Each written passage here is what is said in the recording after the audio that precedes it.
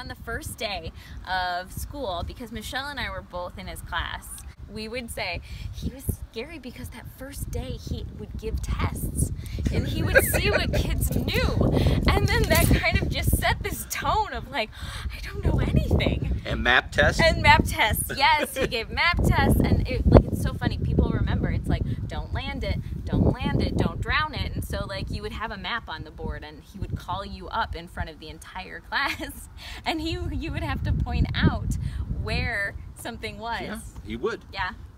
My wife and I always went out to dinner with Vincent and Lorraine on a regular basis, and it never failed that we would run into somebody. Oh my gosh. I mean, Mr. that Torigian. knew Mr. Torigian. Yes. And the thing about Vince was he remembered their names.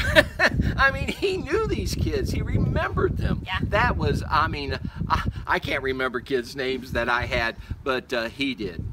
And kids would constantly, now adults, come up to him and say, you know, I had you in class.